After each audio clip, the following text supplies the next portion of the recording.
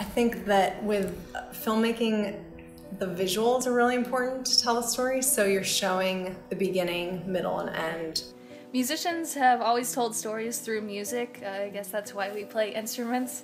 People do other kind of arts like painting and stuff, and it comes down to me just being amazed that my body is my art, and telling my story through that is I use the aerial silks, so you can really get into an emotion or into character having that apparatus.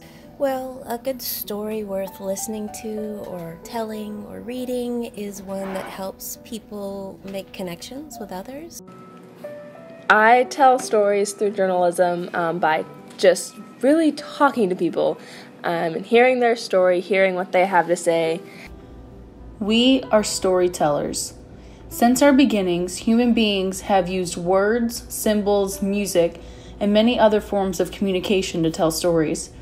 But are all stories the same? Can a story told through music tell the same story as one told by a film? What makes a story? We spoke with several professional storytellers to find out. On Missouri State University campus, there's always a story unfolding.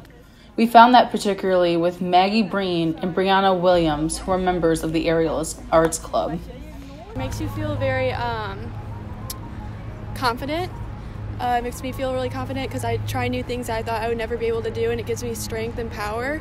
So it makes me feel really good about myself when I'm doing aerial arts. I don't know what about you, Bri? I just broke it down to a lot of people do other kind of arts like painting and stuff, and it comes down to me just being amazed that my body is my art, and telling my story through that is I use the aerial silks, so you can really get into an emotion or into character having that apparatus.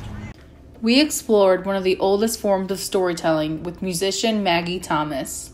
Musicians have always told stories through music. I guess that's why we play instruments.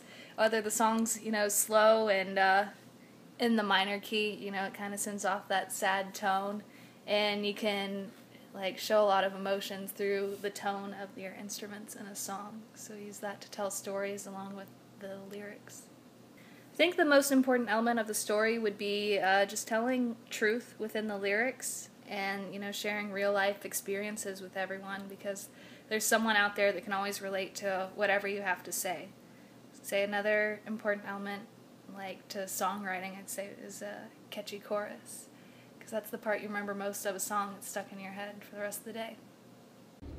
It's no secret that the film industry is one of the front runners of visual storytelling. We discussed what makes a story in movies with Missouri State teacher and filmmaker Christina Pipa. I'd say that with filmmaking, you have the potential to tell stories that really move people, whether that makes them laugh or cry or think more deeply about something. So you can do that through dialogue, and I love writing dialogue that has lots of layers to it, so subtext and meanings that maybe we don't see quite first on the page, but the actor brings this whole level of humanity and psychology to it. But then back to the visuals, what are we seeing and how does that affect somebody to show them a world they haven't seen before? Think of books, and most people would say that the first thing that comes to their minds is a story. Books have been the medium of storytelling since their creation. We sat down with Janine Birkenfeld, the manager of youth services at Schweitzer Brentwood Branch Library.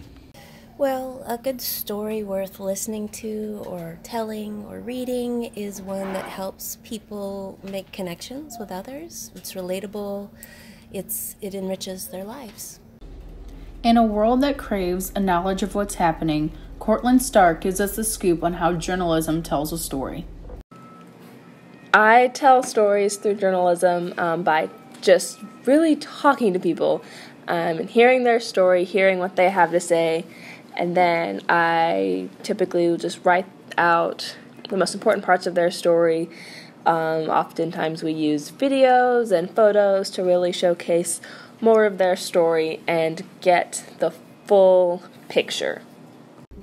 Stories are told in many ways, through the lens of a film, a body of an aerialist, the pages of a book, the strum of a guitar, the drive of a journalist, and so much more.